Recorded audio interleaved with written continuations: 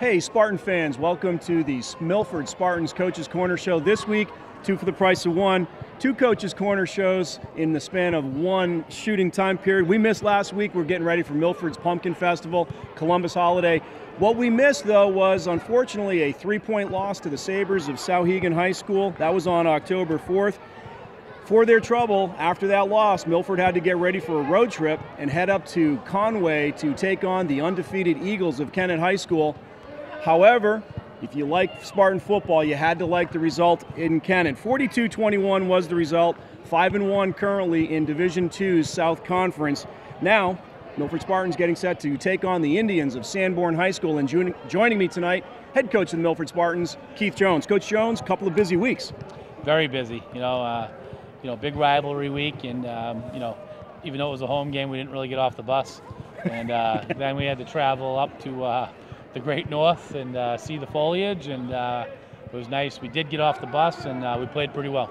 So let's take these in order in which they came. Sauhegan was a big rivalry game. You had a festive night there. A lot of people in the stands came back to watch. The 1984 team was introduced at halftime, but you're not worried about 1984. You're playing in 2019, and Sauhegan came ready to play. Yes, Sauhegan definitely came to play. They came hungry, much more hungry than we were. I think sometimes you look back and sometimes a loss is good. That might have been a good wake-up call for us to go back to reality and realize that nobody's afraid of big bad Milford. Certainly not the Sabres. They always play you tough, right? Exactly. So it's always a great game. So talk about that game a little bit more in depth, though. They came into the game with a throwing offense. They like to spread the ball around the field a little bit. They average about 200 yards passing. They just about 100 yards rushing. They kind of flipped the script on you, though, and they rushed the ball with Riley Lawhorn, 256 for the senior. Yeah, I mean, Riley had a great game, and we did a very terrible job with our defensive fits. And a lot of the motion and misdirection stuff they were giving us was causing a couple of our kids to start going the wrong direction, and they were capitalizing on it and making plays. And Riley was beating Gavin to the end zone. So hey, hats off to them. They made the plays when it counted. Our kids didn't quit. We were in it at the end, but you can't give up 330 yards rushing and think you're going to win. Between Riley Lawhorn and Gavin Erda, it looked like a track meet out there because both teams were moving the ball up and down the field at will.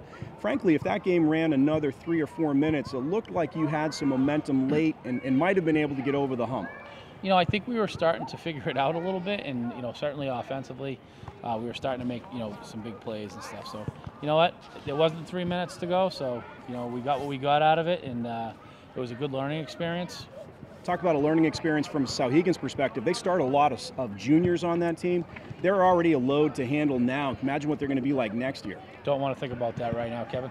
We'll deal with that next year. But talking about young players, now we're going to talk about Kennett. And one of your young players had a huge game for you. Sophomore Caden Zielinski ran the ball effectively for you at Kennett. Talk about getting off the bus and being ready to play. 9 carries, 140-something yards, a couple of touchdowns for the super soft Caden Zielinski. First of all, thanks to the Yankee Smokehouse, because we stopped up there on the way up to the game really? For brisket, ribs, chicken, and pulled pork. And the restaurant just did a tremendous job feeding the kids. And that was a big part of we got up there and we didn't have bus legs because we took our time, we had our dinner, and then we got up and walked around. It not the first time you've done a long road trip with your team. No, not the first time I've done this with that in North Conway.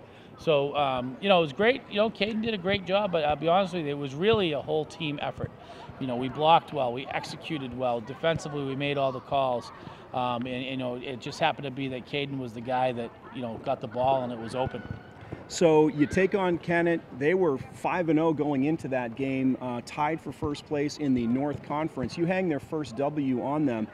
What does that tell you, if anything, about the North Conference this year? I mean, it's still week in and week out. You just got to worry about who you're playing this week.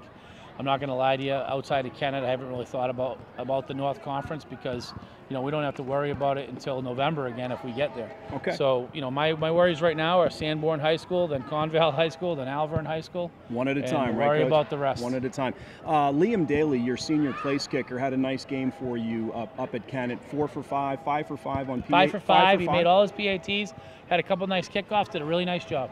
Must feel good for you to know that you have a little bit of depth at that position too. You got a sophomore in Colin Gregg, who's been effective for you, but now the senior's coming on strong too. He's actually only a junior, which is nice. Oh, Liam is only a junior? Liam's only a junior, and you know, and Colin had a soccer game, yeah, so he couldn't make the trip. So when Colin hasn't been there, Liam has done a tremendous job, very confident, and gets it done. Excellent. Injury report coming off these 2 weeks. How's the health of the team, Coach? Nothing right now. We're all okay. Excellent. Let's do a quick Division II roundup. Starting in that North Conference, Bow remains undefeated. They're 6-0. They beat up on Merrimack Valley. Now the only undefeated team that remains in Division II is Bow. 4 of their 6 wins have been in the North Conference against teams with losing records. So we'll talk more about the North Conference and all of the teams top to bottom as you get there. Pembroke won over John Stark. Plymouth all over Kingswood 47-7. They improved to 4-2. Guilford Belmont evens its record at 3-3 with a win at Hanover. Here in the South Conference, Coach, Alvern over West 35-0. They join you at 5-1. Pelham 21-20 over Souhegan. At Souhegan, a 1-point win for Pelham. Hey, I keep telling everybody, Pelham's the real deal. You know, I mean, we didn't play our greatest game offensively against them, but, you know, defensively they slapped us right in the mouth. You know, and going to be a tough out in the playoffs, I would think. Yep. Hollis Brookline dropped 50 on Sanborn, your next opponent. They go to 4 up and 2 down, and then Conval, your opponent in 2 weeks, blanked by St. Thomas Aquinas. Probably one of the toughest 3-3 teams in the state, the St. Thomas Aquinas Saints. Coach, your next opponent, Sanborn. The Indians of Sanborn Regional High School have not had a winning season since 2014. Winless a year ago. Winless in 2019. They're averaging 8 points per game. They're giving up 37 points per game. What is your message to your team going into the Sanborn week? You know, we know that Sanborn's struggling, and the kids can see it for themselves. So, you know, I don't have to lie to them about anything. But, you know, the one thing is that you get used to, you got to have the same preparation each week. You know, Lou Holtz years ago, right? Every week we're playing the best team in the country. Doesn't matter if we're playing the Chelsea School of Upholstery or we're playing Sanborn High School. We're going to prepare the same. Routine. That is state championship winning head coach Keith Jones. I'm Kevin St. Ange, and want to thank you for joining us on the Coach's Corner. It is the Spartans taking on the Indians of Sanborn Regional High School here in Milford, Friday, October 18th, 7 p.m. kickoff. The cameras of Granite Town Media will be there for all the action. And you can also see it on Facebook, Granite Town Media's broadcast platforms. And you can get all that information on our Facebook page. And a program reminder, you can watch this Coach's Corner show and the Spartan Spotlight, a weekly focus on Spartan seniors as they tell their 2019 football story throughout the season on all of the platforms of Granite Town Media. On behalf of the Milford Football Booster Club, I'm Kevin St. Ange saying good night and go Spartans.